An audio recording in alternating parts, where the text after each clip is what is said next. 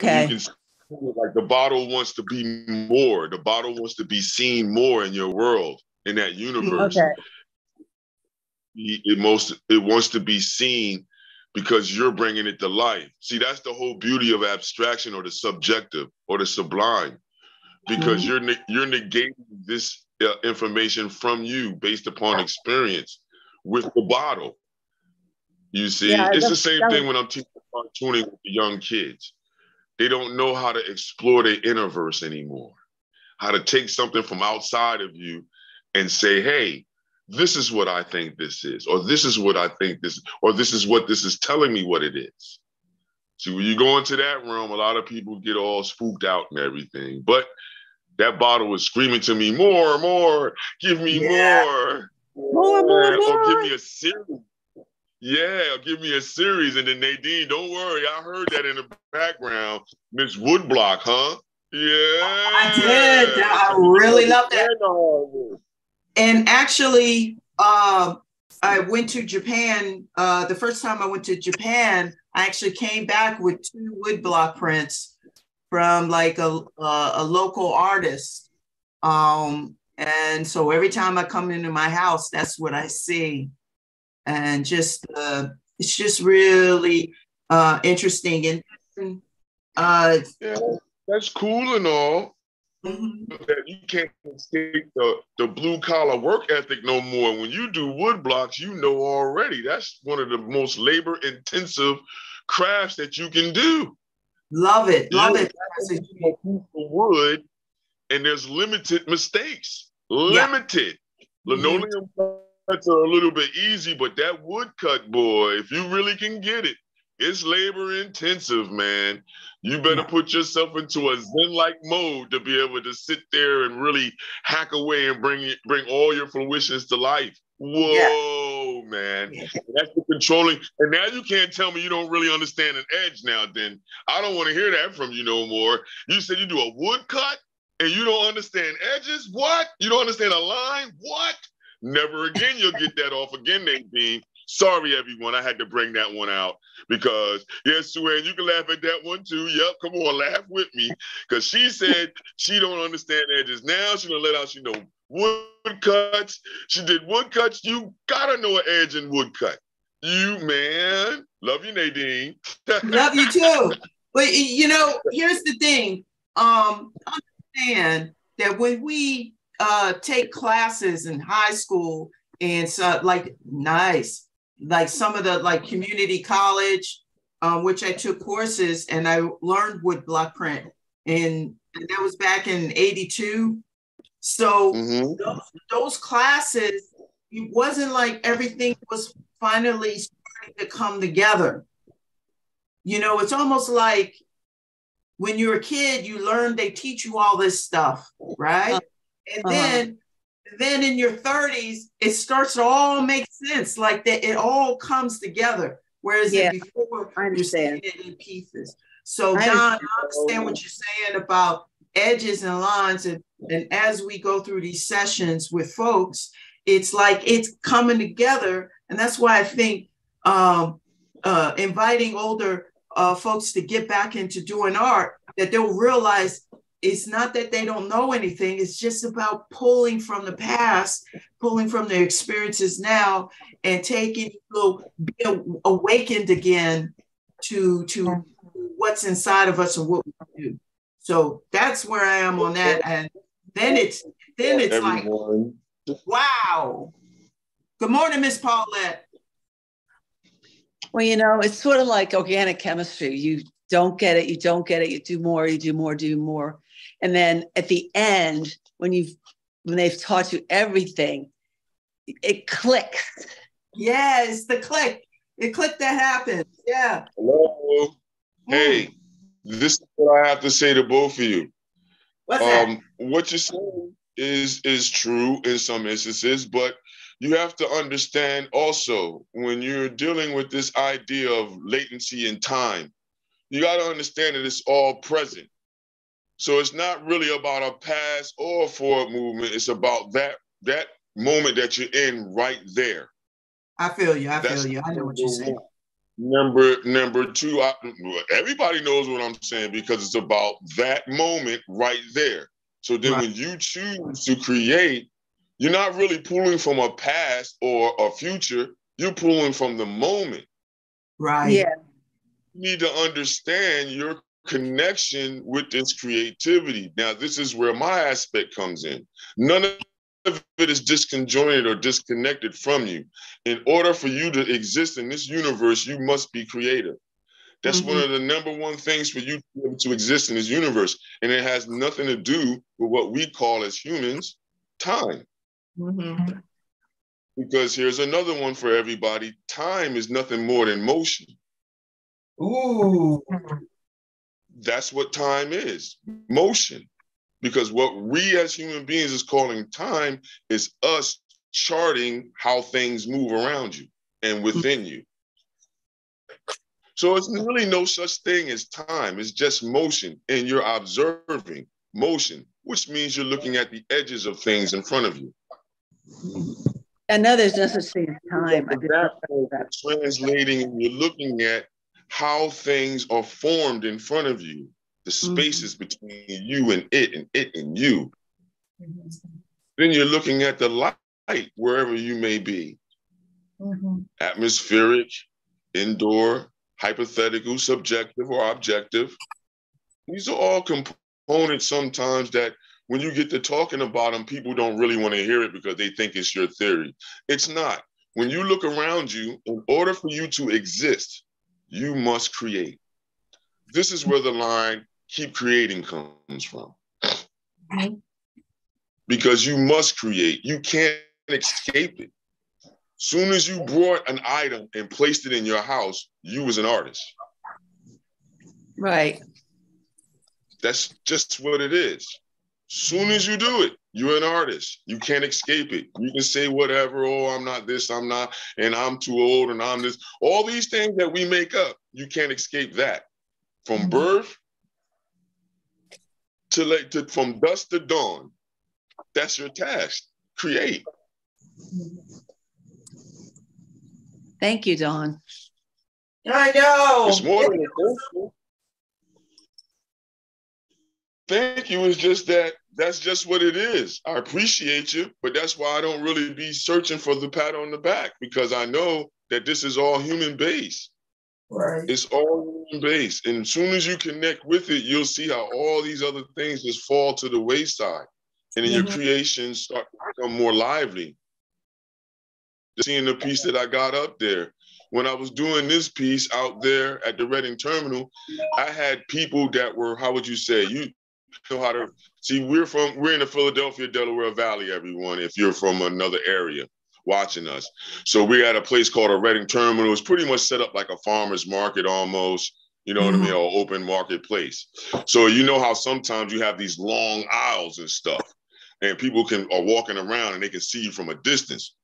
Well, everybody that was coming up to the table was saying, my God, it got better and better as I got closer. So people were pointing to show me where they were walking from. As soon as they cut the corner about 3 aisles down in the Reading Terminal, if you understand what I'm talking about now, they said as they was walking, they could not take their eyes off of what I was doing. And the reason is because I'm using what human beings have to see to be intrigued. What is that? The 5 things that we talked about, ladies: line, shape, form, light, and surface. They say there are 18 modalities in design or more. I deduced it down to 5. That's all. That's all. Because everything that you do in your world is based upon those 5 things. If you go and look and put it underneath close scrutiny, you look at edges of things all day. If you can't really look at edges and be able to identify them, you're in trouble. Your shape association, if you as a human being can't associate form, following function, and things like this, your whole world is turned upside down. If you can't really identify the light in a situation, oh my God, as a human being, you're in big, big trouble. And then to be able to identify surfaces, just think about it, alarming surfaces that you don't want babies to touch when they're in their environment because they don't know no better just yet. Or say, for instance, if you had somebody that had a stroke or something and it hit them a certain way and they don't remember things. Or if you have somebody that has dementia and they don't remember how surfaces are. Can you imagine how damaging that can be when you don't understand edges, line, shape, form, light, and surface? Yeah. Think about when a baby is learning this world when we first come in. How are they learning these 5 things? If you investigate that with them, you'll have more fun and you'll learn more. Honestly. So just take all of that into mind too. Ooh, that was one of those deep, Channel 13 moments. Yeah. Discovery Channel. Ooh. Yeah. So good morning, Miss Paulette. Good morning, everybody. Good morning. Let's do it again. Do it in the morning. Can you hear me, everybody? Yeah. Hello? Yes. Uh-oh.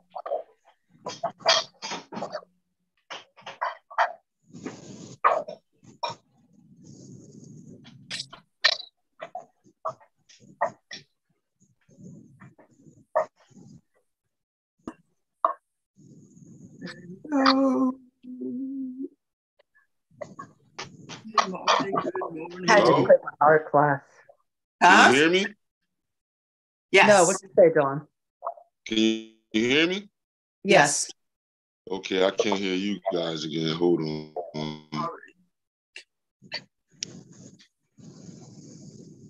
While Don is doing that, I want to say welcome to everyone that's tuning in to our pop-up art session. We're here to create, talk, enjoy this moment of creativity. We are finishing up the Ram's Head. Most importantly is discovering the process of finishing a piece of work, fine-tuning it. And it's always interesting because for me, I think about when is it the time to stop working on it? How do you know that the time has arrived and not to go too far over? So that's a question I have for Don too. He's working on making sure that he can hear us well. But definitely that's something that I think about when I'm drawing or doing any kind of art, because sometimes I will go too far and then it's like, oh, it's completely changed now. Maybe I should have taken a picture before. So it is really interesting, the process. And so we're here to inspire you to keep creating. And if you have any questions or you want to look at it, the previous sessions, all you have to do is go to the featured section at the top and scroll over and look for those videos. That's one way. The other way is to go to the media section, go to videos, and then you will see them there. Facebook doesn't do a great job putting it in a list form to make it easier for to find it. Hey, Nadine, can you hear me? Yes, I can hear you. Can you hear me? Can you hear me, Nadine? Yes. Okay, I can't hear you guys. Okay. So I just want to tell you that. Also, Don, I think, has worked on a few new t-shirts. I'm about to put All right, I'm gonna get started. I can't hear you guys, but you guys can hear me. So let's just get started. Okay. I'm sorry if I cut into the conversation that you was just having. I'm just letting you guys know I can't hear you, but y'all can hear me. So let's just get started on this Ram so we can finish her or him up today. Okay. And I do apologize for my technical difficulties, everyone. All right. Ooh, man, this is going to be a hard one. Got a little cross contour. Hold on. Yes. Yeah. I'm going to try to come in on another line so that y'all can hear me like we did before. Let me try that, okay? All right. So, yeah, while he's doing that, what I wanted to say is all you have to do is go to the About section and scroll down, and you should see a link to buy a t-shirt if you want to get a t-shirt. This one is Keep Creating 365, but there's a couple of other ones that I'm looking forward to ordering. And I think it's, I wrote it down. As soon as your eyes open, it's on. You know, so that you get up and it's like time to create. And it's this whole notion, you know, that and he mentioned it earlier and today. In order to exist, you have to create. You're creating as you're moving along. You're creating as you're arranging the food on your plate. You're creating as you arrange your furniture, or you know, make a cup of coffee, put the cream in, and you stir it and you see a picture or something in there, and you're like, what would happen if I put some stuff, you know? And you get all excited about that. I think that is just like a fun thing to remind you that this is what life is about. It's about like looking for these opportunities to have fun in the creative process, but that we are creating. You know, even as we walk down the street and we pass by someone and we smile, we create a moment, a precious moment with that other person, you know? And I think that's so beautiful. So I think about that, and I just get fired up when I listen to what Don says and what he's doing about getting out there and reaching kids and older adults and people that might have some physical limitations, and then just saying to them, you can still create. You can still create art. You can, you know, just because your hand doesn't hold things the way you like everyone else, but if you can get that pencil or that brush in a way and hold it, then fine. If you gotta use your feet, you know, whatever. Well, can you hear me? Yeah. Yeah. Well, the whole thing is if you can write your name, you can do it. Right. And now, if Don, you put a fork in your mouth, then you can do it. Hey, Don. I know. It's an echo. Right. Okay, so Don's going to work on that. But yeah, that's the whole point. You can do it. If you can put it in your mouth, you can do it. I mean, I wonder what kind of art I could create if I put the pencil in my mouth. Just try it. I've done it. And see, just and do that's it. what he says. Just do it. Yeah, what you gotta wait for. The first time I saw that video of the young lady in Philadelphia that was playing the piano and she was drawing and changing her baby's diapers and everything else, that ignited me. I was like, man, I ain't got nothing to complain about. This lady is doing this with her mouth. Then I found another calendar of people that were doing things with if they didn't have appendages. So it was a bunch of people that was drawing and painting with their feet and not doing childlike paintings. We're talking about official, I can see what that is type paintings, like they did them with their hands. Mm-hmm. As soon as you see that, all the complaints in my mouth and my mind went right out the window. Yeah. Because how could you complain about motion or movement and you're looking at a person that don't have what you have, but is perfecting a motion based upon repetition with just their mouth. With just their mouth. There's no excuses. Right. So I just sit back on all of that. I keep quiet. I say, all right, let me get to working. I'm behind the lines. And here's another one. Grandma Moses didn't get started until she was what, like 60-something years old? Yeah. Finished off with 10,000 pieces done by the time she passed. Wow. You let me know, everybody. Do you need to complain? Can you start creating whenever you want to? Yes. We got a plethora of artists all over the world that shows you. Some of them did other occupations and careers and things like this and took care of everybody. Then all of a sudden they had an epiphany and they said, I'm just going to do my creations, whatever it is. And you got a horde of people that you can go and look at. Just put it in Google. Self-taught people. And then you'll find some of the similarities in the stories. You know? you definitely see similarities in the stories, whereas somebody did a whole bunch of things for other reasons throughout their whole life, and then all of a sudden, something happened that made them have to see their creative side, whatever it is. And then from that moment onward, they said they would create. I bump into these people all day, every day.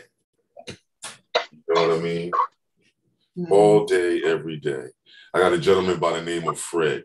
He does wood carving by hand. You know, it doesn't bother him.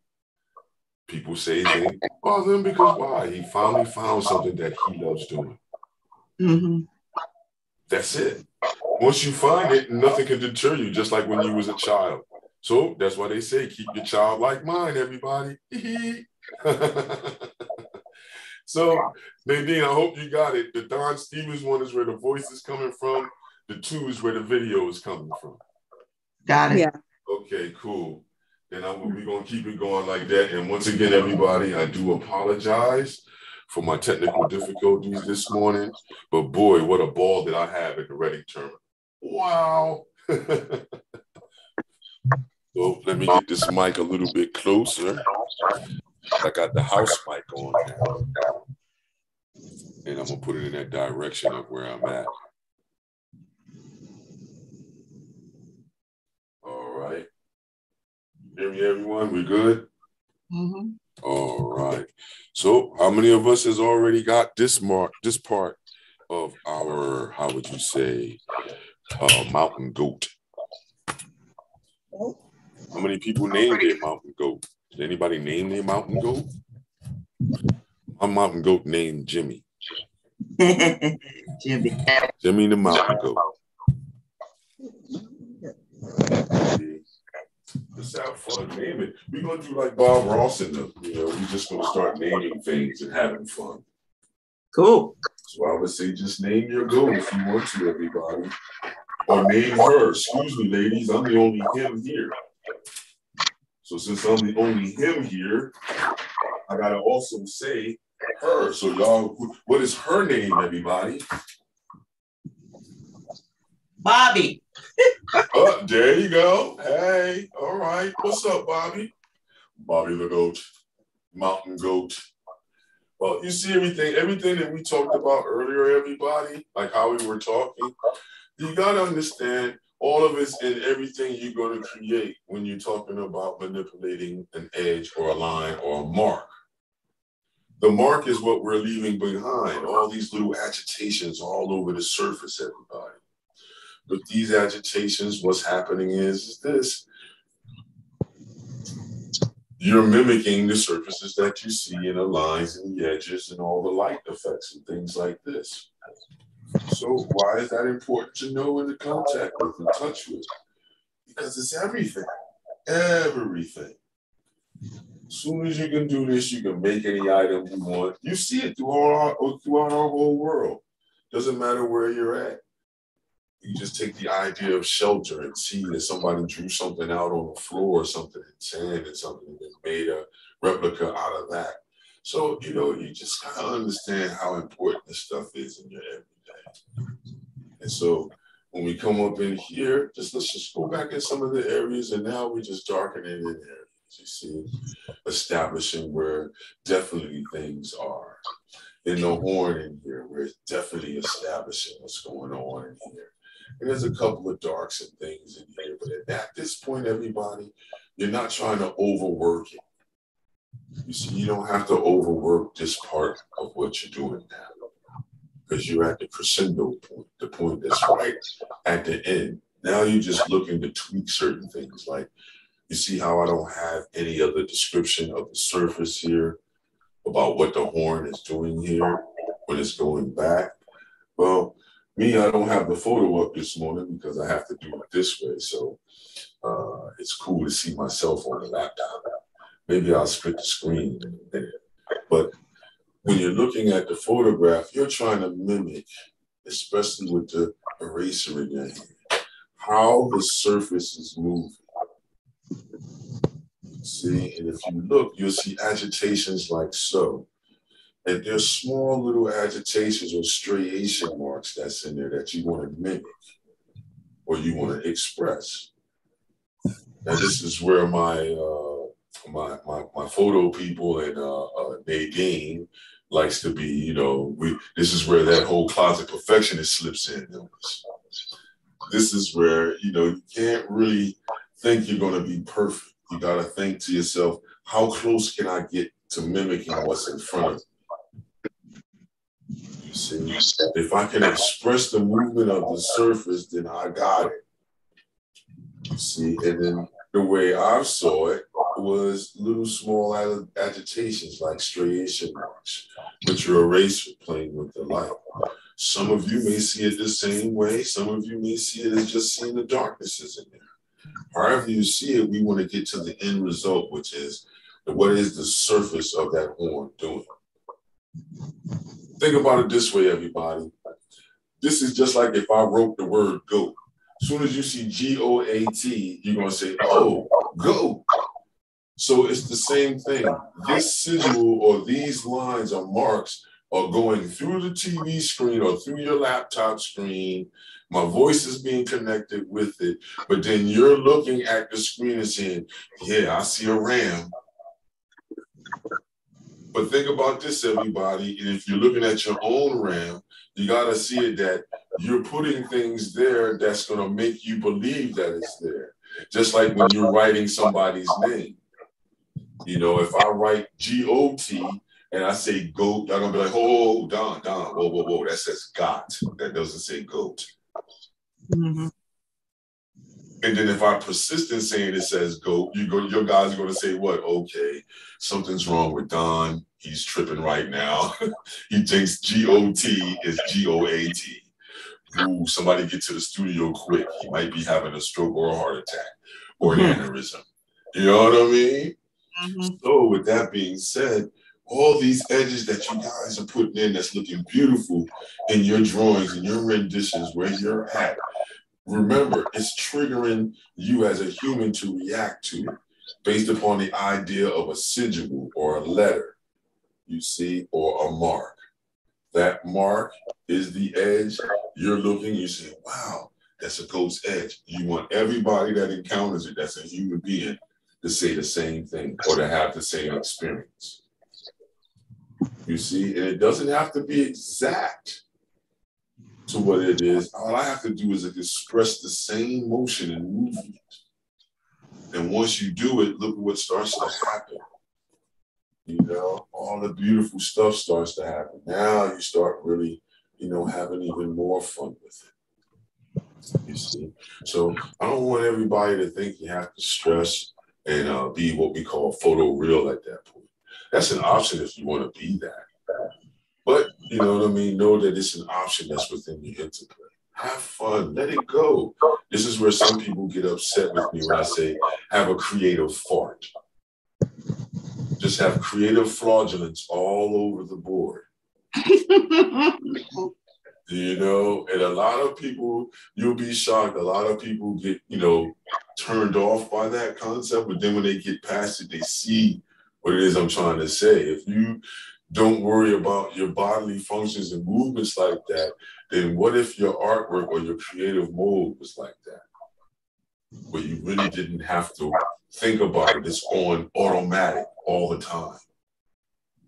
As soon as you say to yourself, oh, I got to create, then you go do it. Think about it. When you say to yourself, oh, I got to go to the bathroom, you don't wait. Not unless you're in the middle of nowhere and you're like, oh my God, what am I going to do, right? But if you really technically think about it, when your body and your mind says, bathroom, el baño, you don't go wait. You go, oh, excuse me, body, let's just wait. No, you go, uh-oh, you start looking and getting nervous. Like this, right?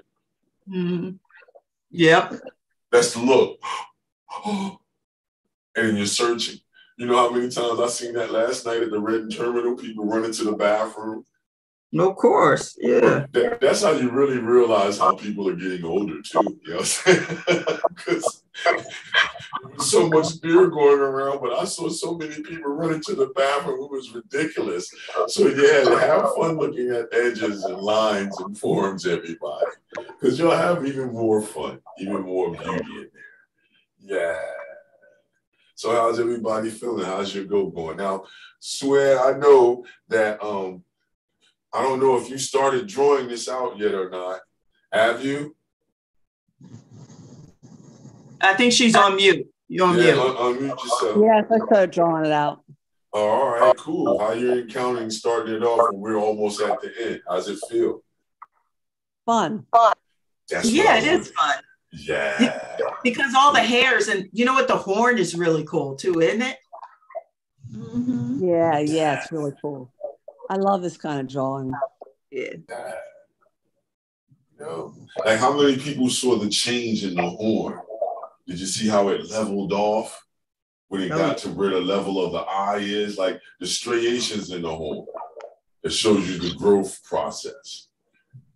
And then did you notice when you get down to the tip down here, the horn really doesn't have ridges like it has up here in the earlier process of the horn as it's coming out? Mm-hmm. Shoot, then this is what makes you question time too, because how long did it take for this horn to get there, and then how many times did this horn break off before it started digging into the eyes? Because that's what happens to the ones that's in the zoos or domesticated. Sometimes the horn will grow and keep growing and penetrate the skull. Mm-hmm. So yeah, that was an interesting thing to find out from studying and looking into the goat, you know what I mean? The whole history of what a goat is. And I'm an advocate of that too, everybody. If you're going to draw something, why not investigate it to see what it's really all about, learn about it. And then the more you know about that particular thing that you're replicating, I would say more of a connection that you can have with it. You know what I like, Don, is how you show the light. Ah, okay. You want me to talk more about the light, Suen? Yes, please. Okay. Well, when we're looking at light, everybody, you got a whole bunch of different aspects that you can look at light like. Like you can look at light as just atmospheric, you see. You can look at light as being subjective, spiritual, and things like this. What we're looking at light as being now is really atmospheric, because this is a photograph of an open air area where this mountain goat was. So with that being said, when light is being decimated in an environment area, it always has a direction. So when you look at the surface of things, the brighter or lighter areas that you're seeing is showing you where the light is coming from. So anytime you want to figure out, all right, where is the light source coming from in my particular photograph or whatever, follow the direction on how the surface is lit in front of you. See, when you look at our goat, he's mostly, well, I'm saying he for this reason because he's here with me. This individual goat is lit from the top, because as we come around the snout, we can see that we run into a dark area. So we know anytime you see a dark area, that says that light can't get to that area. A direct light source can't get to that area. As soon as you look at that direction, you see where the shadow drops, you already know where the light source is coming from, and it might be right about here, but it's not in a controlled environment, it's outside. So, possibly the time of the day, we can't say if it was 12 o'clock or 11 o'clock, things like that, but you possibly could go into that idea just by plotting out how the surface moves. And the light shows you that based upon how the fur is moving or how the surface may be moving, especially in the horn. Because you have this darker area here and the light hits there, yeah. But then now you want to show that rough skin or that rough cartilage where that area is coming out, and you want to press a little bit harder. Now, when we're talking about charcoal drawing or graphic impressions or graphic drawings or graphic paintings, you're just dealing with the element of tonality or achromatics. Achromatics, non-color, meaning from the brightest brights to the dullest or darkest darks. So you're not really looking at the color of the horn. That's why I suggested to everyone, if you have the photo with from that Nadine put up, thanks a lot again, Nadine. If you look at take the copy of that photo and then make another copy in your particular laptop or tablet or phone, and then turn that copy into a black and white version. Take all the color out. So then this way you can start training your eye. Not if you're going to be working with charcoal, graphite, ink, things like this, things that are truly graphic, black, and then just the color of the paper or just white itself. You see, you're always going to want to look at how the surface moves, and then that'll tell you where the light source is. Another quick trick. Just look at where the dark areas are. Follow the shadows. If you follow the shadows, you can see up in an area like this is where the fur really kicks in around the brow of the animal, covering that part of the horn. So then you would just mimic that area, you see, and start to build it up to get to that idea. Even in these dark areas, you're going to see a little bit of light coming through. Those lighter areas are representing that growth process in the horn. And you want to show that type of growth and movement. Here on the other side, it looks almost like a plate if you look at the photograph. And you can definitely see a ledge in there, like how it's growing out of the skull. So you want to mimic that light and dark that you're seeing. Yep. The more you look, the more you see. Here's another one. Everything has at least 50% gray around it if you're mimicking it to be outside or indoors somewhere. Because we don't live in a void.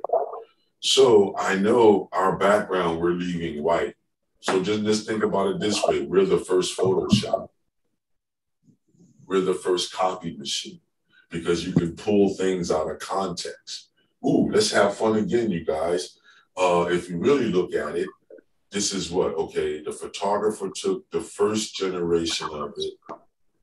Then the publishers did the second generation of it. Then we're looking at whatever dimension, all right, we're looking probably at fourth or fifth rendition to get to our first rendition. Look at that, everybody. Wow. So then just understand it's a lot of observation that you want to do, to look at the surface, to be able to tell how things are moving, how the light really messes with things graphically and achromatically, lights and darks, highs and lows. There's another one that I'll bring back. Remember, everybody, when you have your device in your hand, which is your charcoal, right, you're mainly worried about what? How dark something can be, because you can't make zero with your pencil or with the charcoal, but you can make zero with what? Your eraser. So then now when you're dealing with your eraser, you can say in that tonal scale that you talk about from 0 to 10, some people say 0 to 100% darkness. Some people reverse it and they say 0 means the absence of all light, and then 10 would be 100% light, which would be 0, the way that I'm suggesting to you, meaning that the absence of light is the 0. And then 10 would mean 100% darkness. So then you're looking around in your environment, even if you're not drawing right now. Just take some time to look around your environment and see if you can identify the highest heights and the lowest lows of light in your environment. Now, if you're indoors, you're basing it upon the luminosity of the light bulbs you chose to pick. You see? So if you have blue light and stuff like this, just know that that cool blue light helps things to be more crisp when you're indoors. Warm light makes things more heavy. You see? So that's another why this animal looks real crisp. It's because he's in a cold environment. And most of the times when they do take pictures of goats like this, they're in a cold environment.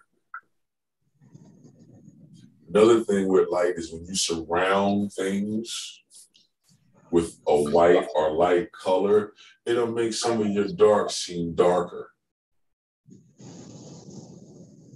You see? So that's why sometimes I have a tendency just to leave the backgrounds white sometimes.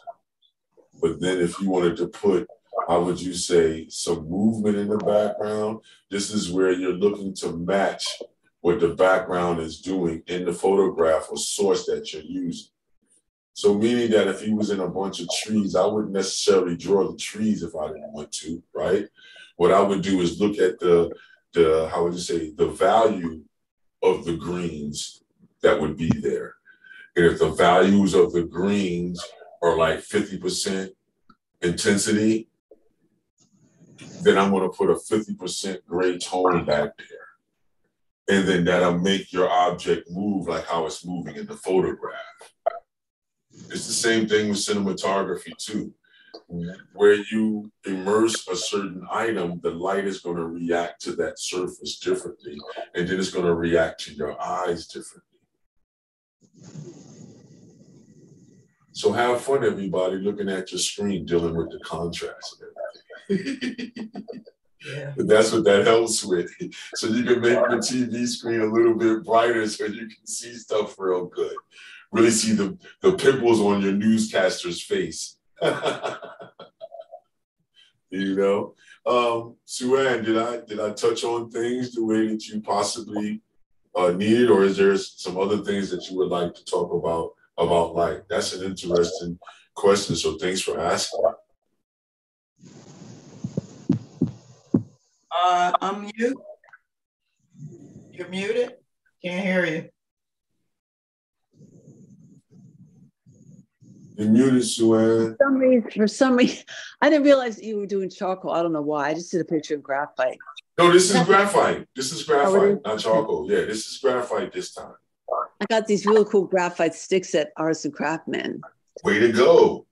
Was they are they the 4B? Like, which one? Is it just soft and hard, or does it like have a signature on it like 4B, 6B, 10B pressed right onto the block itself?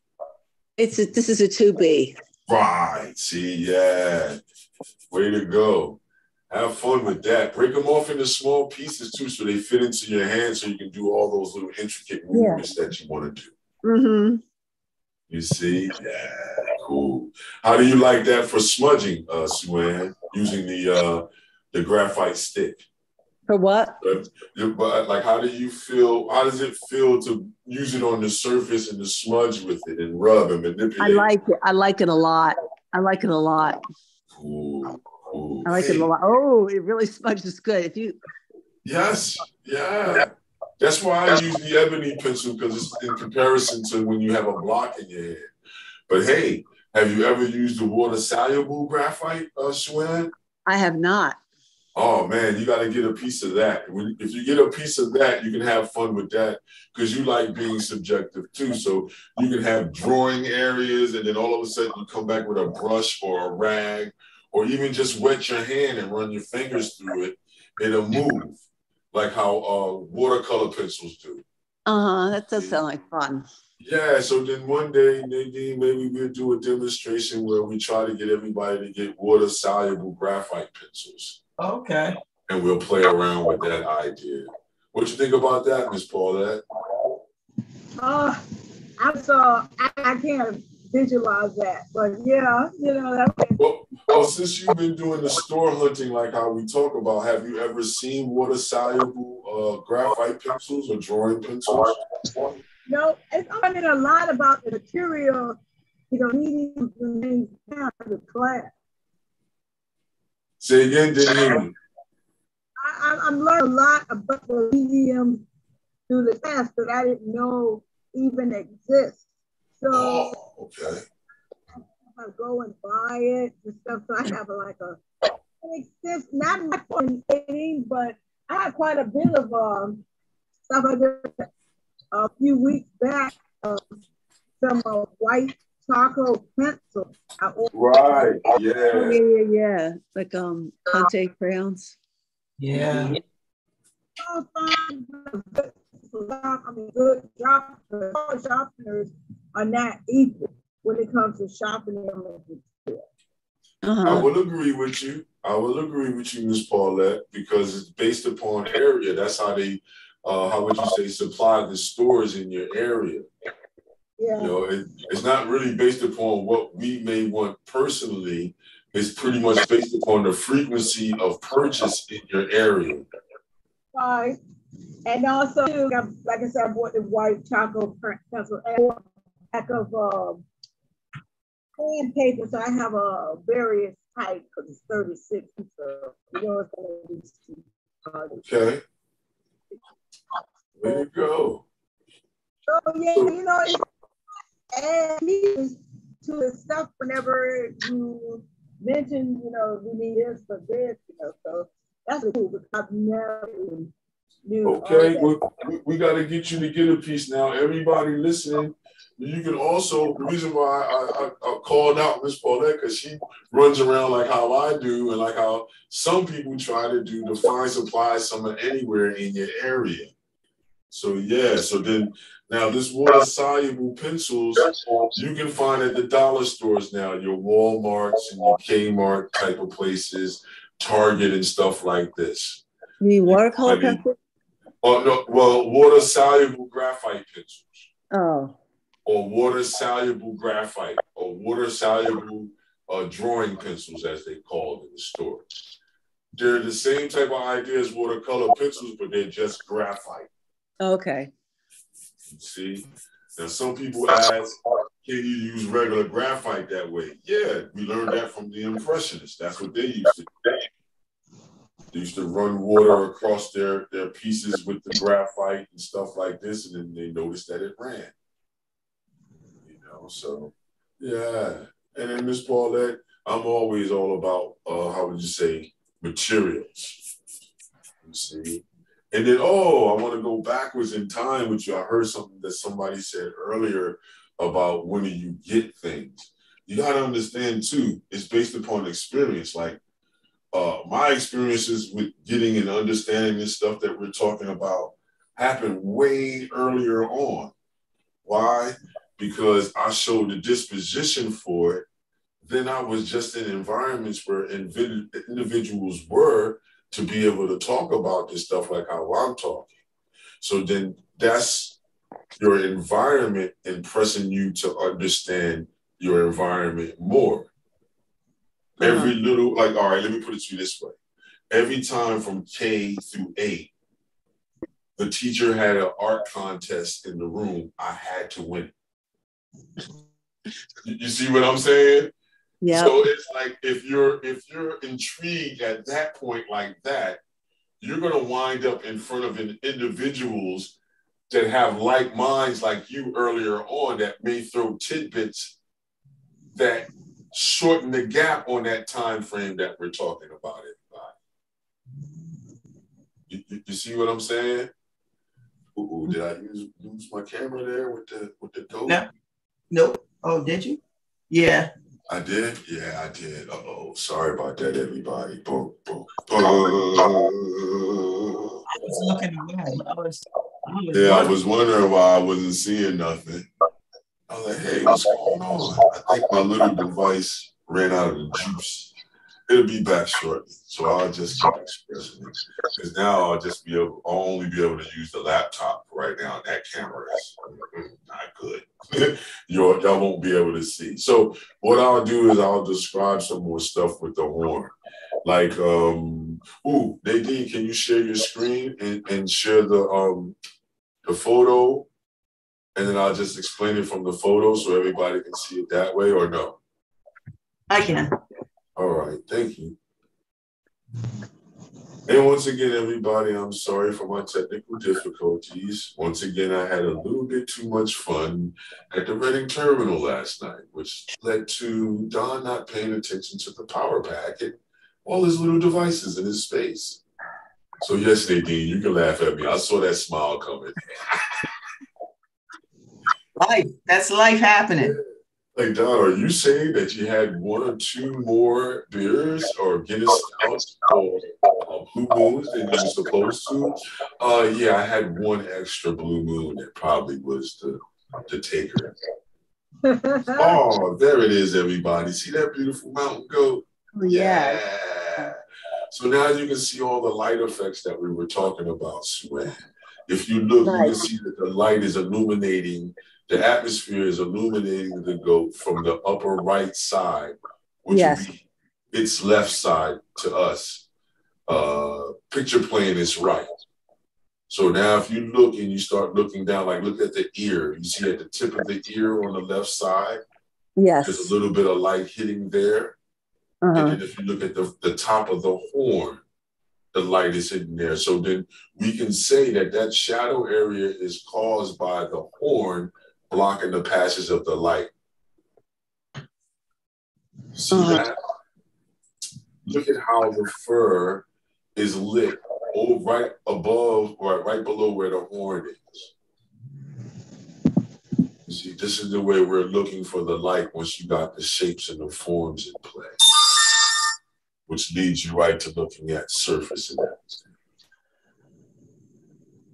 You see, the minute that you start surveying, now this is where you start hearing artists and artist instructors using the word survey, because you're looking across the surface now to survey what the surface is telling you about the light.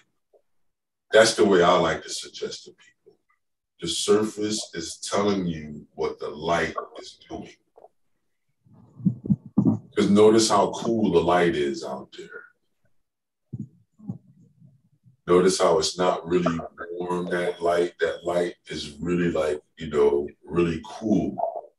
So that particular animal, particular goat, is in a mountainous environment. The reason why I can say that with surety is because, you know, I got that one off mine, everybody. So I don't want you to think I was out like Nadine somewhere and I took a shot of a mountain goat. This did not happen. Got one for you. Right. You know, so I know we've been using pictures from Nadine. I just want to bring that up because Nadine's been out and about. She shows the pictures, beautiful landscape pictures and everything. So now I show this beautiful mountain goat. I don't want you guys to get confused and think Don went to the Himalayas somewhere and took a picture of a mountain goat that close. No, no, no. This is Google at work, everybody. Okay? So you can put in mountain goat and you might get this version of the mountain goat that I found online. Nonetheless, if we really look at the idea of light, like how Sue-Ann was asking about, you can really see where the light is hitting the surface. This is what you're looking for, those high points. Now you can see the middle points too. Like look at where you would possibly say 100% darkness would be. I would challenge everybody to say to yourself, where is 100% darkness on this goat? The only place that I think that it goes to 100% darkness with a surety is in the nostrils. Right, yeah. Because we have to show how we're going in the nostrils and maybe some parts of the inner workings of the ear orbit coming out in that area in the middle of the ear that you're seeing where the fur is. Those would be the two spots that I would say I would have 100% darkness. Some people may see it differently. And this is where the idea of light becomes, you know, how would you say, fractal. Because, Sue-Ann, you may be seeing that darkness one way. I may be seeing it because I'm looking for certain things another way. Nonetheless, we can see that it's a darkness, but what would be the challenge would be the degree of darkness that we're seeing. You see, the value would be in question. Not that it's darkness, because we both can agree that those nostrils are dark. But what value or degree of darkness are we seeing that we're going to use in our piece? If we made it a solid darkness, will we be wrong? No. Will we be right? No. We'll be answering the situation for ourselves in your particular drawing. Now, if you can zoom into that area on your photograph, like we can digitally in our digital world, just zoom right into it on your screen, and you'll see, oh my God, it's not 100% darkness. It may have, you know, a couple of other degrees of darkness or values of darknesses before it absolutely gets to a situation where it's 100% darkness. Oh yeah, now you see it. Yep, see how the eye is? See how some people will make the front of the eye so dark? But if you really look at that area, there's a couple of different values before you get to 100% darkness there, you see? How about inside the iris or the pupil of the goat? If you look in that area, you definitely can see, yeah, we're going inside the skull at that point. But is it total 100% darkness? Nope. You see, there's certain values of darkness that's there. Wow, look at how the fur is really moving around the eye now, so you can really see it. See that, Suad? So that's the type of surveying I'm talking about when you look. It's like, who's going to see more or less at that point? The idea is not that we're saying that that area is blank now. If that area was 20%, then I would be like, uh-oh, somebody might be colorblind or something. I don't know. You see what I mean? Other things may be at work. Other disparities may be at work. Especially, and I bring that up because you, Nadine, and Miss Paulette, y'all guys have glasses on. So you got to understand, too, sometimes that disparity is being, how would you say, a double play, because it's being refracted through your glasses. Then when it hits your eye, it's being refracted again. You see? So there may be some losses or some gains in seeing these values. You see? So that's why I say what I say at that point about the understanding of light, because the only difference would be in the value of the light that we're seeing. It wouldn't be that we're not seeing a dark area. It will be how much of a dark area we see. Pretty much like if you throw kids in the darkness, the kid that's used to seeing ambient light in the dark room is not scared. The other kids are scared because they not really adjusted to the darkness yet. They're thinking it's pitch black. And you only got one kid in the room giggling.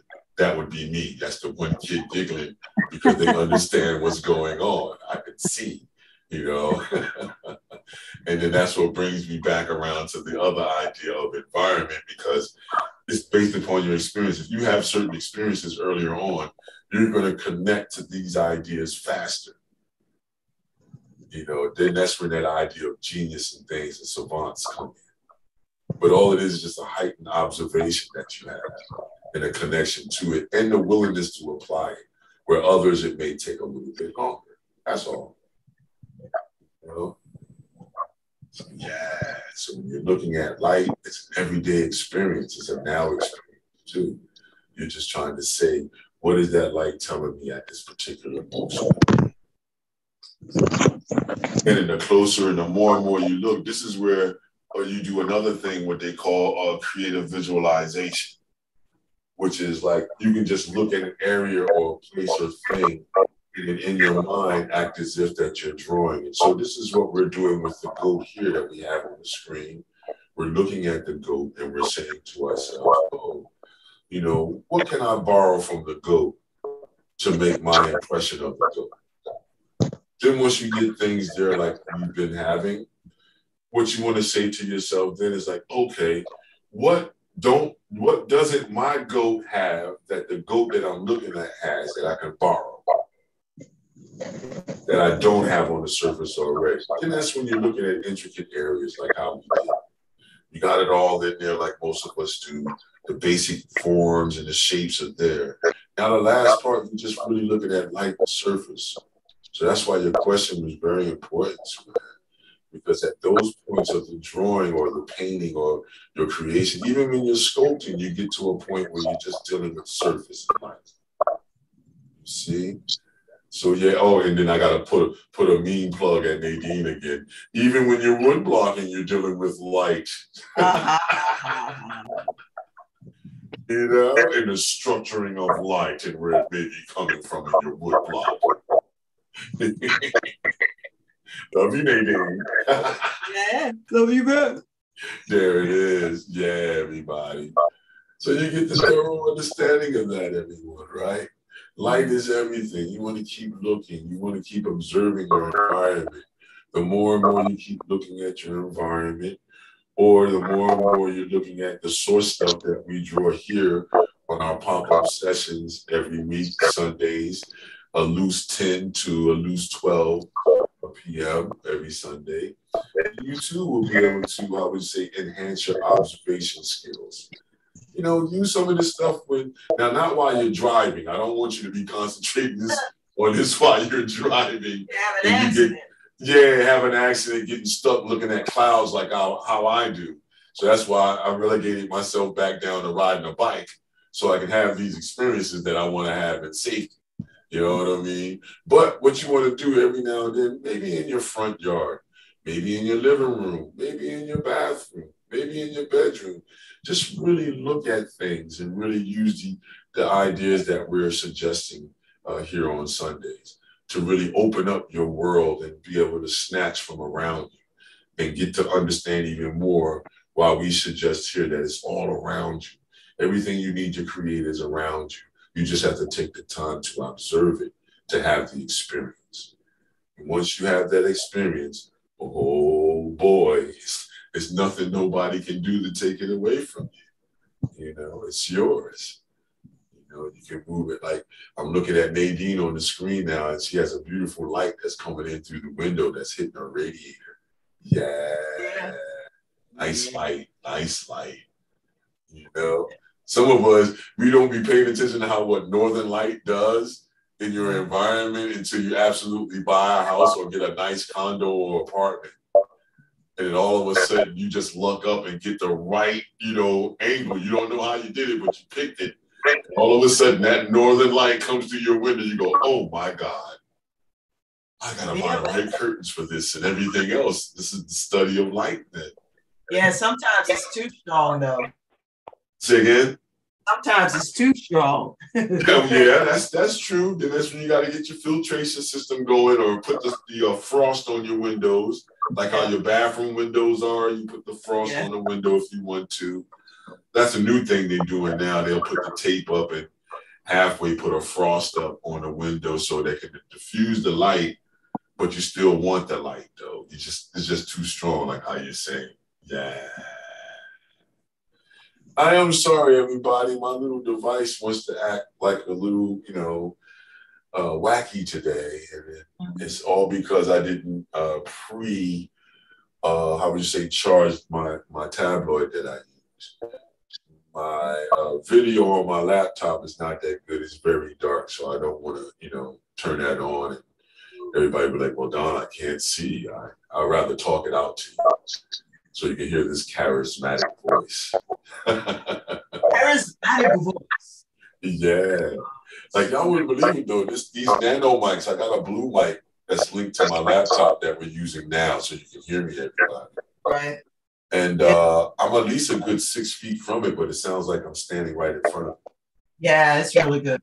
Yeah, so that works. It works real good with sound. So if you ever get a chance, everybody, and you want to try to get a nice little professional mic, go on over to what's that place called again? Not Comp USA. What's it called? Best Buy. Best Buy. You can get it at Staples too. Yeah, I would say go to Staples, Office Max, and Best Buy because they all have a package now since everybody is business-like on the internet now and want to have professional sounds and stuff, they have all these different types of mics or certain levels of mics that's still considered professional at limited prices. If you got at least a good $100, you can get a nice mic now. You may be able to catch it on sale somewhere too for like $50. Yeah. And it'll connect to your USB for your laptop and everything. Yeah. Yes. Can I show you my goat so you can give me some feedback? Sure, no problem. Come on, show us the goat.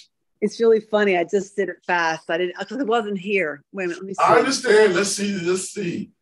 Yeah, you got it. Yeah. You got it. The general idea of that goat is there.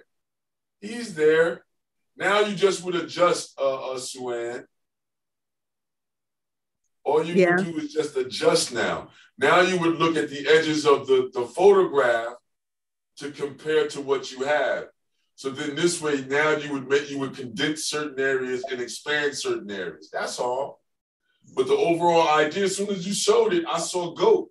Yep, I did too. You know, and I sent you the photo. Did you see it? No. I sent it to you via Messenger. Okay, I didn't. When I get a message or something, I usually just let it go because I didn't know. I'll look at it. I'll find it. Yeah. Another way you can get it too, Sue-Ann, is Nadine put it up on our page, on our pop-up page, and on our page. Let's paint and draw along. So if you go there, you should be able to find it in the photo category of the page. Yeah. Okay. And then you can copy it from there. Yeah. I don't want to copy it from there. I don't want to lose the Zoom right now. I'll look at it later. Yeah, okay. But no, just know that you got it, though. You got it. Okay. All I would say is look at the alignment of where you're saying the horn is, like the tip of the horn. If you look across in the photograph, it's on the same horizontal alignment as the nostrils are. You see? If you look vertically from the horn straight up, it's almost in alignment with the back edge of the eye. Okay. You see? So these type of edge alignments I'm talking about, you just would look at every edge and then you would go to the source material, the photograph, and look specifically at the tear duct of the eye. And then you would look at your drawing and look down and look up. There we go. Look to the left and look to the right, you see? And then you'll see how the tip of the horn is. If we drew a line straight across from the horn, you would see that the top of the nostrils is in alignment with the tip of that horn. Okay, I see. Yep, and then if you did a vertical alignment, right, and look straight up and straight down, you would see that the horn is in alignment with the back of the eye. Okay. You see? And then if you look up again, it's right with that hump on the back of the hump for the arch of the brow, right before you get to the horn where that fur is. It's all in alignment. So you're looking for this alignment. That's that natural grid that we all have that they knew from way back in the Renaissance that you use. Well, before the Renaissance, we can talk about brunellation. That's how he did it to get the 3D effect and get us to understand how to get the third dimension idea. So we can give it all to brunellation, not really to Da Vinci, because it was 100 years before him, you see? So it's all looking at how edges align in visual space or object. Okay. What happened with me is I've discovered my smudge stick and went kind of crazy. No, have fun, man. Smudge that stuff around. Have fun. Now you just got to use your plastic eraser to cut through to show us the light and the direction of the fur even more on your view. And that's why you have little smaller pieces of that white plastic eraser, because that's like a higher grade or density eraser. So you really can cut through. Yeah, there you go. Yep. What you want to do is wipe that off on the sandpaper on the edges so you can get a clean contact with the surface. So you don't want to have a lot of, like yours has a lot of the graphite still on it. You want to wipe off an area, but don't wipe it with your hand, Sue-Ann. Wipe it with another piece of cloth, paper towel, or rub it against a surface that's kind of like gritty, like sandpaper. I got a sandpaper block. Yeah, there you go. Rub it on there lightly so you can expose some more of the plastic. You can have a clean area of the plastic of the eraser exposed. So as soon as you touch down on the paper, you'll be able to pull away and you'll see it pull away even more. Okay. All it is just eraser management. That's all it is. Plastic eraser management. How do we manage that eraser? We don't want the natural oils from our hands to get in there.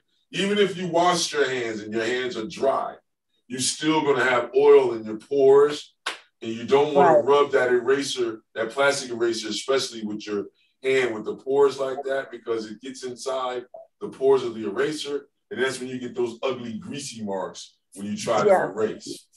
Here's my Yeah, you see? There you go. Yep, you can just rub it right on there lightly and expose a clean area.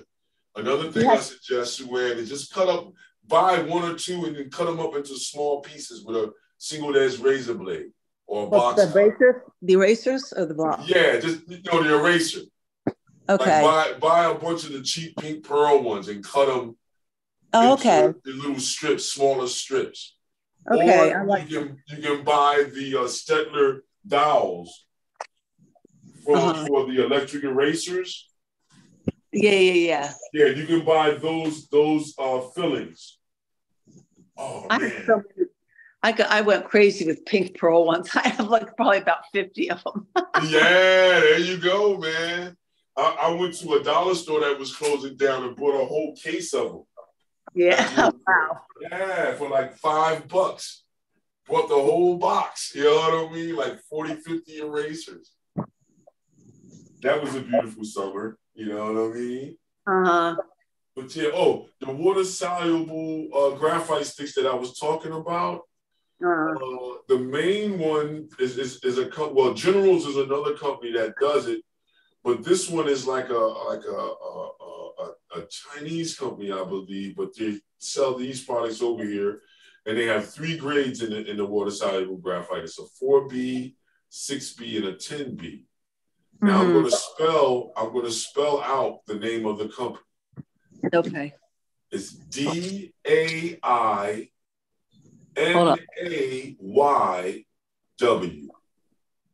That looks Danoy. Danoy. DAINAYW. Yes. WNYW. Yep. DAINAYW.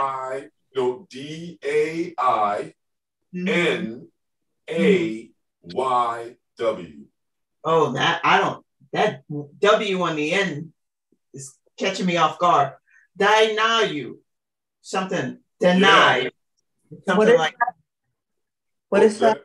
That's the name of the company that makes these particular sticks. And these sticks you can order off of eBay. Mm-hmm. And they're pretty cool. They're a decent price too as well. And they're what again? Water soluble graphite sticks. Oh gosh. Water soluble graphite sticks. Graphite sticks. I think I spelled soluble wrong. Oh, SOLUBLE. Water, SOLUBLE. Water soluble. WATERSOLUBLE. Okay, soluble. Mm-hmm. Spell soluble. Sticks. Spell soluble again? Yeah. SOLUBLE.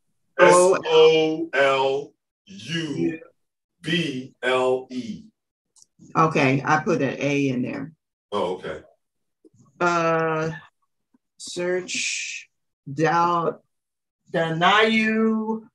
for water soluble graphite sticks. Art fam. I'm putting this out as a chat post. So everyone. So I have the spelling. It's all there. Yep. Okay. Now, another company that you may find in your specific areas where you're at, as far as we talking about region, Generals is the stable. So if you just go Generals, you can find Generals Company, and they have water soluble graphite too as well. The reason why I'm bringing up this other company is because I've used this, and these sticks, they break down in the water great. They move around the surface great, like how Swan was having her moments with the graphite stick. That's how these move. They're real buttery soft. So yeah, that's why I'm saying that. And then Generals is just right underneath of that to me, because Generals breaks down pretty good. But sometimes you don't get the 4B, 6B thing or the grades like that. They'll just give you a hard, soft, and medium sometimes. All right. Your cousin Bakken just gave you a shout out. Oh, okay. What's up there, fam? How we doing today? Hopefully everything's going well. Hey, Cam, we got to get you to draw one day. I'm going to get you to come on. He's younger. He's not 50 and over. He's part of the 30 crowd. You know what I mean? And he's down there in Georgia. Savannah to be exact. So one morning I got to get him to come on. We might be family. Yeah, you never know. But shout out to you too, cuz, back in Cameron, aka Cameron. Thanks for coming through, fam. Always enjoy you looking. He likes looking at my artwork when I'm teaching people and stuff, man. He puts it on the TV and stuff. And then my other little cousins down there get to hear and stuff like that and crack jokes. Oh, nice. Yeah. Don, that's really fun. Say again, Swan? This is really fun. Oh, yeah. That's what it's really all about, too. It's not about perfection, everybody. No. It's all about the experience, the journey. Because think about it. As soon as you have the experience, you can't take that away. You'll always know how to at least draw a half a goat. Why? Because you had the experience. Right. I like that. That's all it is. There you go. It's all about the experience. And then once you have the experience in our world as human beings, you always can pull from it. You always then can go in and negate that experience out to be able to use it. And then this is where I say women rule the day, because you guys are based upon negation, digesting it and bringing something else forth. Men, we do that, but we don't do it to the extremes that the feminine energy does. That's why creativity is a feminine energy. You always got to go within to negate something out, whether it be subjective or direct as what you're seeing. You're always using negation as a creation process. Negation is a feminine process. If you go and you study the etymology of the word, you just look into the word. I'm just one of those. Well, I'll put it to you this way, you guys. I blame this on Tyler School of Art and Stan Whitney. Thank you very much, Stan, for expressing to me, to a young man, thinking that he was the bomb to everything, and then just breaking me down one day, looked me right in the eye and says, you need to study more. And study your whole life. Never get complacent with observation and study. Don't confuse it. Always study, always look, always explore.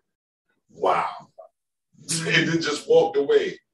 Like how Captain Kirk or somebody would walk away, or like how Spock. I love when people do that.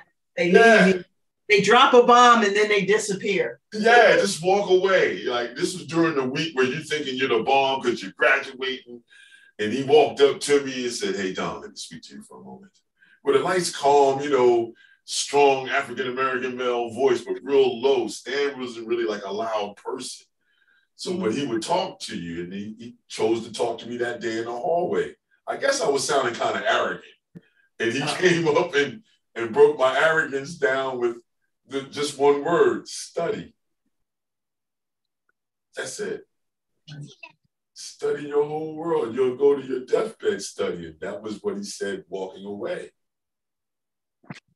Pardon me, I have to go for the day, Don. Thank you very much. Oh, no, thank you for all your time, Suanne. We know you go and you observe your religious practices, and I thank you once again for sharing your time with us. Please enjoy the rest of your day and safe journey to you. God bless you. Blessings. Bye. Bye. Yeah. You see, everyone? So there's no real excuse if you have a little bit of time and you want to come through on Sundays. We understand that a lot of people are religiously inclined.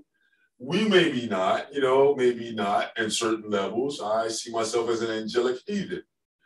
So, with that being said, we appreciate, we appreciate when someone gives us time in their schedule. When they say they're a religious person and they like to go to the house of the Lord or whatever house you're going to.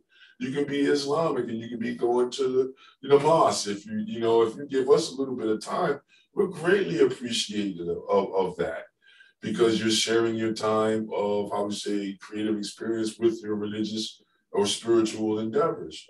That's all we ask. And once you do that, that gives us the energy too to keep going forward and keep creating with you guys. So thanks a lot, Suanne. Once again, I know she's gone.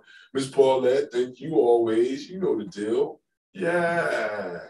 And everyone else out there that I would just say part of our page and our exclusive group. You know what I mean? What, 180 something strong now?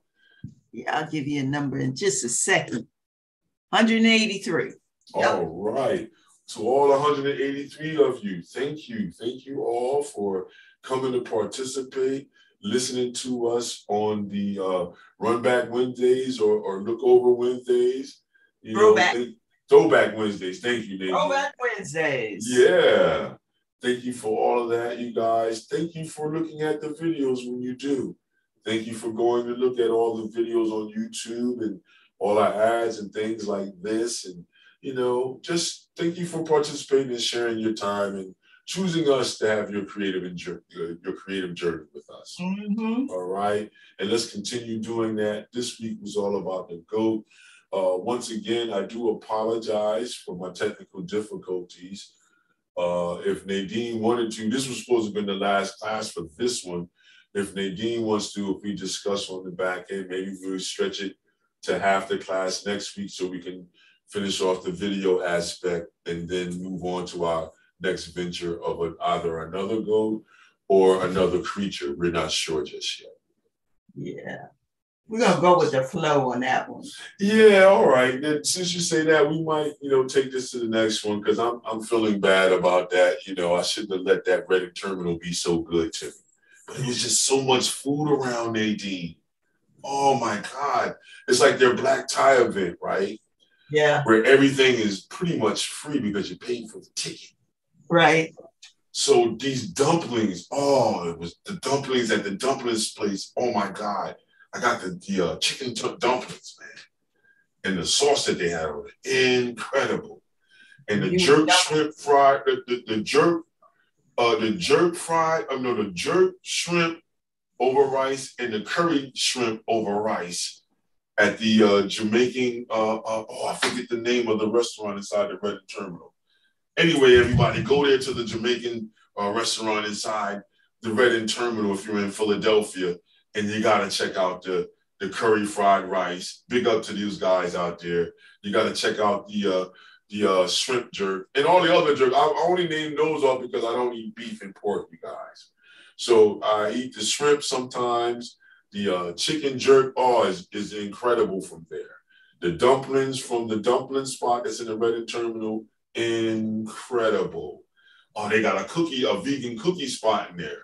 I got their oatmeal raisin cookie. Oh my God. So moist, unbelievable. No oils in it and things like that. Please excuse me if I'm describing this stuff wrong, guys, but just go to the Reading Terminal in Pennsylvania. It's right in the middle of the heart of the city. You know what I mean? You can't miss it. If you come into 30th Street Station, all you got to do is just ask the first person. Other than South Street, where is the Red Terminal to get something good to eat? And everybody's going to point you to get back on the train and get off at 12th Street or 9th Street or 10th Street to walk over to the terminal and then just go inside, have a smorgasbord fun. But see, I was at the black tie event, so I was able to taste all these foods because that's what they're out there to do. You see? So now when you come, just come with about 50 to 100 bucks and you'll have a real decent time. If you're a couple or you have two small kids, about 50 to 100 bucks. And you can be out there for like, you know, at least a good 4 to maybe 6 hours. And you're going to eat pretty good. You're going to get snack. Like, oh, they had, what did I try? Vegan ice cream that was there. They had another ice cream spot that was there that was pretty decent. Way decent. Yeah, let me stop playing around because I was eating all that stuff. Let me stop playing. So big up to the Reading Terminal. I believe I'm part of their friend list too as well. So some of those people may see the video. Oh, Nadine, I made a lot of connections with the dot card this weekend. Oh, nice. Yeah, so hopefully we'll have some new members for our page because I was spreading the word about our page too as well. Nice. So I got to get better with that, everybody. I got to make little small banners for myself so when I'm out publicly, people can see and then probably have a QR code for all this stuff so they can get to us quicker. And then we possibly would have more people. But yeah, Nadine, I must have tapped at least I say about a good 30 people. Nice. Yeah, about a good 30 people. So we're hopefully out of that 30, we got a couple of portrait deals and hopefully the others go through and thoroughly investigate what it is that I was conversating on when I was doing the Cicely Tyson piece and everything. Yeah, I saw it on the news, but it looked like the photographer didn't make it to where you were. No, they did, but you know the deal. You know what I mean? They did. I got on the camera, but maybe I didn't look right for their footage. And the lighting is kind of funny sometimes, so you know. Yeah, I saw, and I was just like, I was looking to see what was happening there. Well, they probably focused in on the bands that were playing because they was real good. The entertainment was real good, and they had the whole food court closed down for that and redid it, and had like real like furniture and sitting areas and cul-de-sacs and stuff like that. Yeah. A lot of the food courts were open. Some of them were open, but a lot of the food. Yeah, like I was over at the Village, you know what I mean, which is the urban African store, an African goods store that's in the middle there, where you can buy the how would you say, clothing, apparel, and sculptings and things like that. So I was asked to come out there and be out front of that store in that tent, and make them look good. Make them look good by doing a nice drawing. So I decided to do Cicely Tyson. And she garnered a lot of attention. So that's why I'm saying, like, the camera guys came over. I passed information, but there was some of the people that I tapped. And, because they was recording, I was like, oh, could you let me know if you use it? So now I know why I didn't get any calls back, because the footage probably wasn't used. Well, I don't know about some of the other stations. I can only tell you what I saw. Yeah, no, I didn't get a hit back from anyone. So, you know what I mean? That sometimes that happens, you know what I mean? Because they have better footage of other things. So that's how that whole system works. So I know that, but I was off in front of their Village. So the other cameras was more so set up on the bands and the food that was there. Right. I believe, I forget the interest that's there, the Mall Foods or something like that was there in full force. And I think they was the ones that were catering the particular black tie event this year.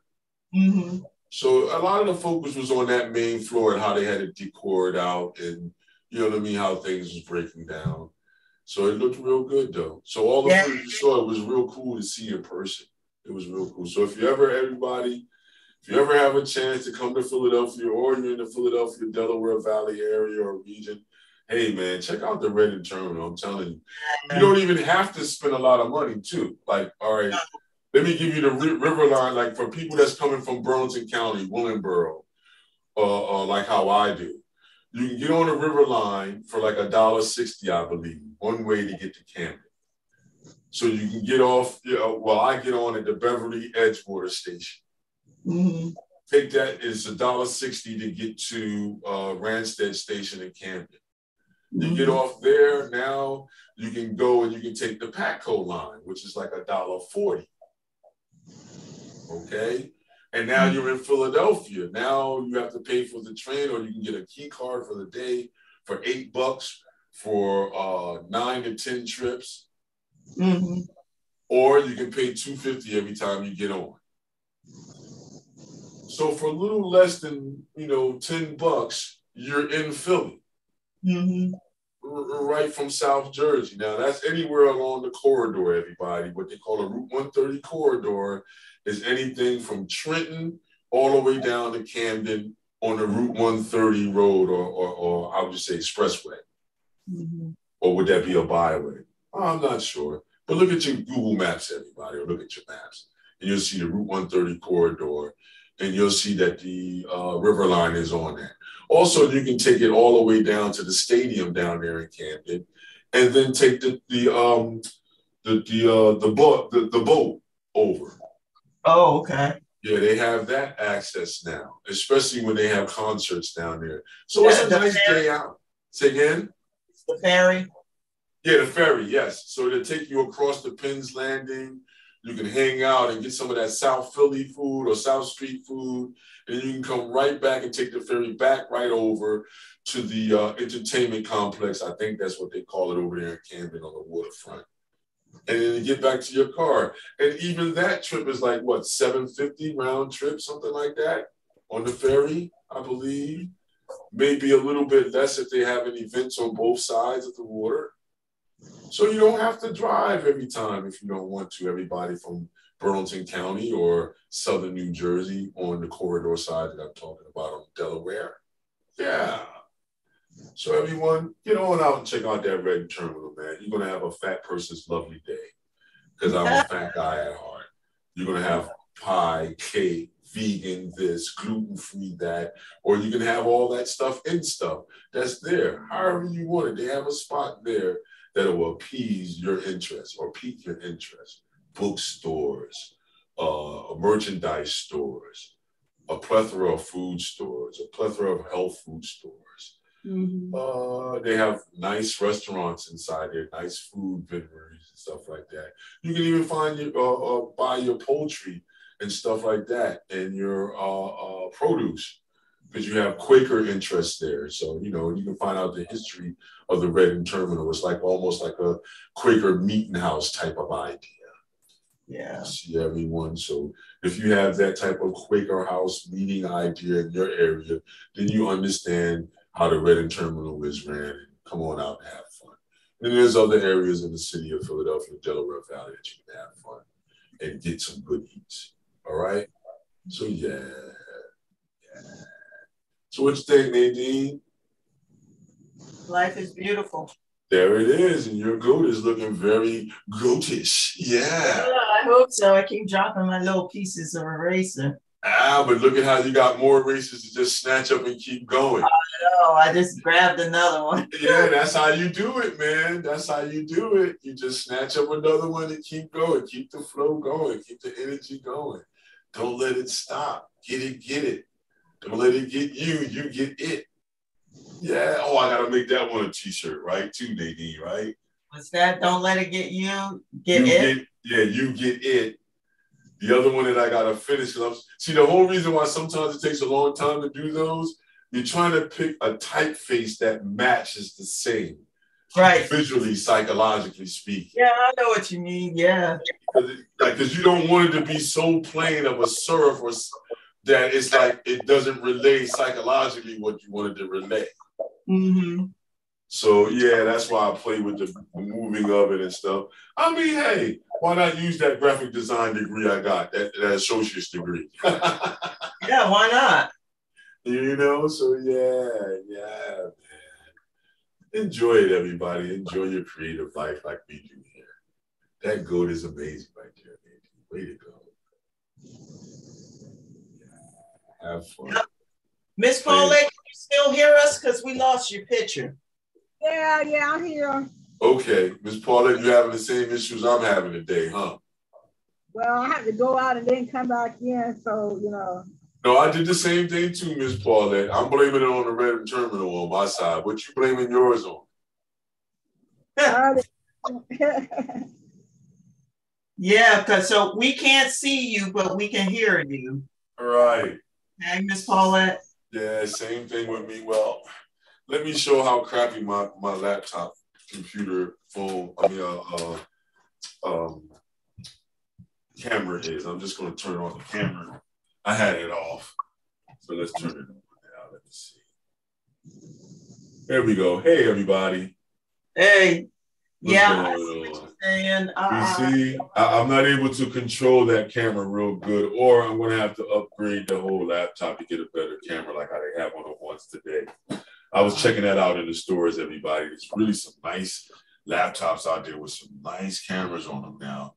Yeah. Because we're thoroughly into this whole idea of relaying our world digitally and like a videographer now. So you might as well say everybody on a low level is a videographer of some sorts now. But you have to be. Yeah.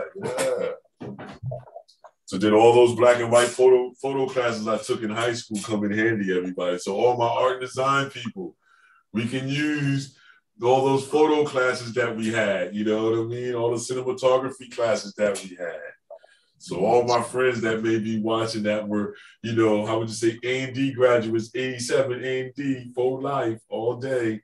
We can use those photo ideas. And anybody that ever took a black and white photo class and you developed the film in a dark room, please remember, go back to those books and look at how they talk about certain things and see if you can use, not compare and contrast, but see if you can utilize some of those thoughts or suggestions in your digital photography. or your digital cinematography.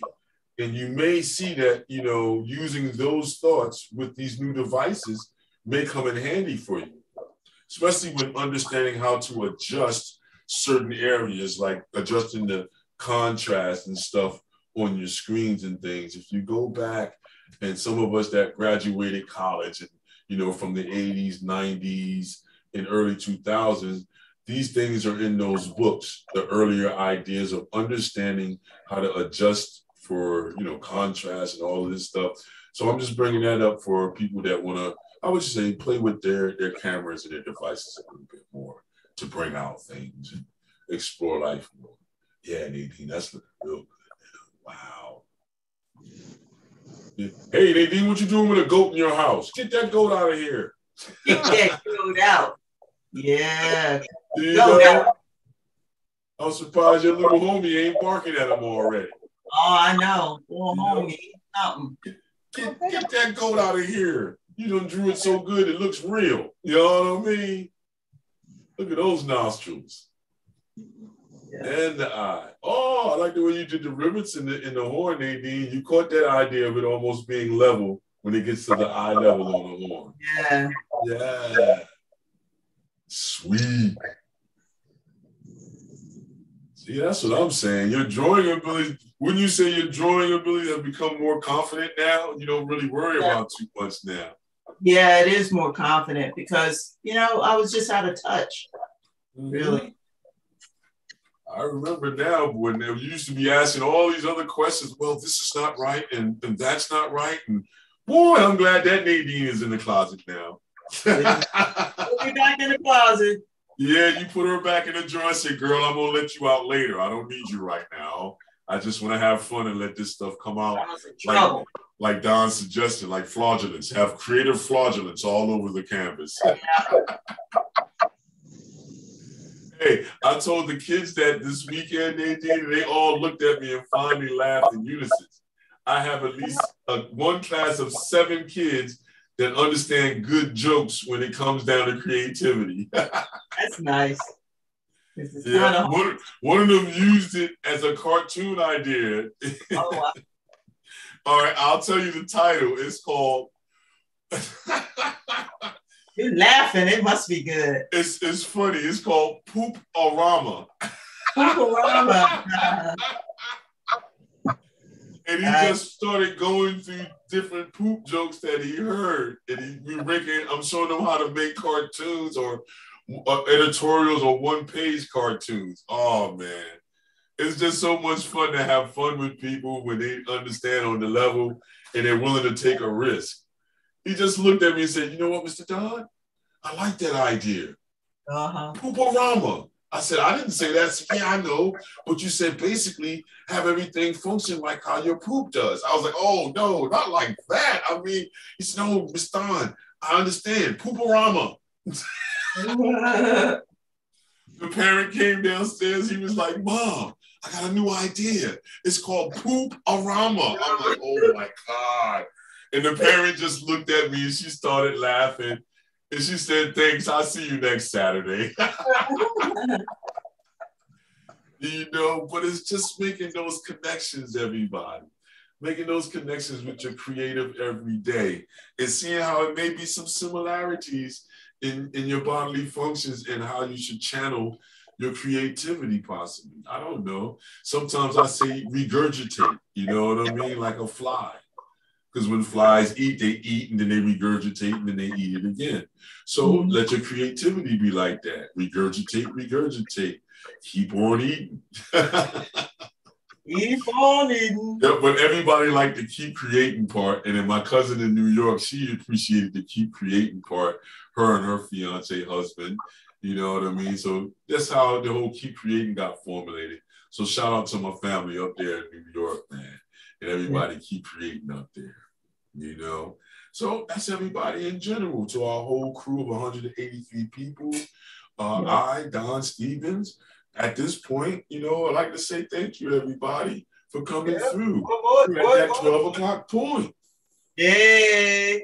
Yeah. How you going to scream at the people now, Nadine? What you going to close us out with or give them? Hey, the more you look, the more you see. Yeah. Right. The more you look, the more you see. It's all about observation. Yeah. And the other takeaway today is time is nothing more than motion. That's it. That's all it is. If you look around you, everybody, when you say it's 12 o'clock, the sun moves from one spot to another. That's just the depiction of motion. You know, if you're saying you got lunchtime at 12 o'clock and you at a job, you're waiting for the right motion to go down to tell you, it's lunchtime, I'm out of here. You know what I mean? Right. So just think about it in your everyday. Is it the time that you really should worry about, or should you worry about the motion? I would say that. Would you worry about the calculation, which is what we call time, or would you just worry about the raw motion? Yeah. Raw motion. Oh, and another takeaway is, in order to exist, you must create. Yes, you have no choice. Honestly, everybody, if you really think about it, I sat down one day. You have these moments by yourself. I was in the woods one day, and I had this, moment. And I'm looking around me, and it just clicked. It's like, I cannot get away from not creating. Yep. I have to create every day, not because I'm saying, I want to be an artist. It's because, no, I'm a human being. Mm-hmm. I have to create every day. With the food that I make, the way I adorn myself, put the clothes on my body, the way I may put things in, the way I ingest things. Mm-hmm. However you want to look at it, everybody, our whole experience, when I had that moment, and then I had the moment again at the beach in front of the water, and you're just looking at the water, sun's coming up. And I'm not trying to make it seem like it's a romantic thing. I'm just saying you're going to have moments when you're by yourself. I had a moment when I was in the shower by myself, and it hit me one time that way, like, man, I have to be creative. There's not a space in my day that I'm not going to be creative. It just depends upon how I'm going to express that creativity. That's what it is. Am I going to buy a certain piece of furniture? Am I going to paint my walls a certain color? This is all you expressing yourself, having creative moments. If you don't, I swear to you, you'll die. I'm sorry to say it to you, everybody. I'll be the happy person to say it to you, though. I'll say it to you. I've gone to rehabilitation centers and things like this.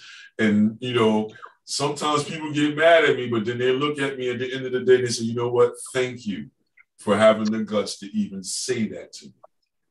You have no choice. If you don't, you're going to die. Last one, everybody, I had an uncle that was, from his poor flesh management skills, love him, Uncle Vernon. He drank liquor a lot, vodka a lot. He had double and triple strokes that left him bedridden. But one thing that he would not stop doing was creating with his mind, with his words. Even though you may not understand his words, he was always trying to crack a joke. He's always trying to still create, and I don't want to mimic, because I don't want to make people feel some type of way, to mimic my uncle, because he had the speech impairments after all of that, multiple strokes. So he had the hand that was over, but it didn't matter. He would try to pinch a young lady's butt, or he would say to a young lady, beautiful dress and things like this. And yeah, he was still, I'm saying that to say, you have to create from dusk to dawn, or from dawn to dusk, however you want to say, you are perpetually caught as a human being to have to create. Mm-hmm. It is your job. And the minute that you really have the moment to say to yourself, you know what? No, I'm an artist, whether people like to say it or not, because my whole world is based upon creativity. Yeah. Like Nadine, your decorations doesn't look like Miss Paulette's decorations. No. And nor will it look for Suan's, and so on and so forth. Mm-hmm. So then that's everybody expressing this whole beautiful thing that it's just that I had a beautiful night last night. I just want to relay that to everybody. Some of the conversations I had and people that really appreciated the whole idea of, yes, you are an artist, whether somebody says it or not, and your whole world is that, Like, even though everybody was in black tie last night, there was all these different varieties of what black tie can be. Yeah. You should have seen the dresses that was out. Oh my God. Yeah. There was some flamboyant ones.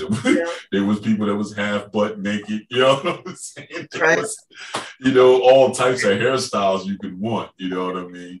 All nationalities. Everybody was expressing themselves. That's what I'm saying. So everybody's creating, and nobody's creativity is the same. It'll never be. It'll never. So today, everybody, we want you to definitely know, hey, you are artists. Your world is based upon expression. You must express, which means you're in a conundrum of creativity. You must create. You must create. You must create. And that's without having to say anything about any religions and metaphysical this or that. No, base root, we're saying high point, the beginning point. You must create. You must express, or you will die. That's it. Yeah, and then still be happy about it. It doesn't have to feel like, oh, it's me, or oh my God. This is one of those philosophical moments where it's a conundrum where you will die. No, we're not. Enjoy the journey, man. Or die mentally, or die spiritually, or die physically. There's more than one meaning to it. Not, fall over and die, although that could be right because you're not moving, because it is about movement. It's about not just sitting and not doing anything, although you could sit still create, but we're talking about being active in something. Yes, absolutely. So we hope, Don and I, we hope that you get something from this session today and the other sessions that we actually try to bring to you, because we appreciate you and we recognize that you are an artist. Mm-hmm. And now it's just a matter of you creating. So come join us. Come join us. Say it real dramatic though, Nadine. Like if you say that part again, and I can say you can have creative fraudulence all over. You can have creative fraudulence. You can let it all out on the paper. That's really what it's about. Yes. It is like not caring to fart on the paper around other people. When you get on the bus and you do it all quietly because you don't want anybody to know that was you. Yes. The bus. Yes. What we're saying is, with your art, you want to do that. Stink up the joint. You don't want to care whether it's perfect or not. You just want to let out. You want to express yourself. Yep. Let it go. Let it out. It's a natural thing. We're trying to tell you it's a natural thing to create. Yep. That's what we're trying to express. Yep. That in mind about yeah, there you go, Nadine. Hit them up with the cup. Yeah. And the 24/7, 365. Come on, the 24/7, 365. And I wanted to make sure that we can get this cup over on your site too, because that's on our what you call our admin assist folks that come in on Zoom and are much more active. They have this logo, but we want to get that logo in on your shop. Okay. For folks out there that are members, that are not members, maybe they don't come to our sessions. Maybe they just watch, but they want to contribute by getting a t-shirt. This is what we do. And draw along. Okay. Okay. I'll make sure. I still got the logo here live. Yeah, so you just put it up there as a choice. Okay. I think that would be great to get that for a mug. They also have a little tote bag. Yeah, okay. All right. I'll check it out later on. It's an option. Yeah, option. Cool idea. Thanks, Nadine. Yeah. I just wanted to do that. We're trying to streamline everything and make it so everybody knows that you can go to DonStephensArt.com. You can find out where to get the t-shirts and other merch. You can find out where Don is around around the city or the internet state area on the internet at that website. You can also reach out to him if you want to take your art journey further. We're here to get you excited. We're here to create a community of folks creating together. And also maybe in the near future, have a workshop focusing on particular things where everyone it's more structured. Mm-hmm. We're here and this is carefree. If you tuned into it thinking you were getting just a free class, you're going to learn stuff here. But this isn't really class structure. Mm-hmm. This is like us getting together. Don gives us suggestions. We work on a project. We sit and we talk and just trying to get people to understand that. You want a class, you want to focus, you want to grow your talent, then DonStephensArt.com. Yep. Go to the coaching and then move forward from there. That we're here to inspire more people to get to creating art. That's what we're here for. Okay? Oh, that's what this platform is for. You got me all energized, man. I gotta get it together, man. Like, oh. Right. And tell your kids, tell the young adults that maybe doodle, but you worried about them getting into other stuff. That's what we're here. We're here to spread this passion for being human and creating art. That's why we are here. Okay. So anyway, Don, we're gonna take it away, but all right. To get that out. Because let it out. Building up in my stomach. I had to let it out. There it is. You know, I feel you, Nadine. Yo, we love you. We thank you for your support. We thank you for those that leave comments in the comment section. We most definitely thank Miss Paulette, who's in Black. She's in Black, but she's in solidarity with us. And we just want to let you know that we're going to have the throwback Wednesday. Mm-hmm. That's to remind anybody that maybe missed the class, but to be able to watch it. Sometimes I'm working, so I can't really respond because I'm working, but we try to respond as quickly as we can to any comments on there. If you have any questions about anything, you can Facebook Messenger. Don and I, we are available and open for questions, but a lot of times we will direct you to particular videos because we want you to get the full experience. Yes, we can tell you, oh, X, Y, Z. Okay, go to the store and get this, or blah, blah, blah. But we're dropping these opportunities to experience the creative process. And that's why these videos are here and are available for free right now, folks. Booyah! Okay. And then so we hope to get a workshop together, hoping, Don, I hope maybe in the spring we can get a workshop together. Sure. For folks. We're trying to work on it. Yeah. So we'll be talking more about that. So thank you, everybody. And as always, you know the deal. Keep creating. Yeah. Thanks, Don. No problem. Thank you, Nadine. Thanks, Miss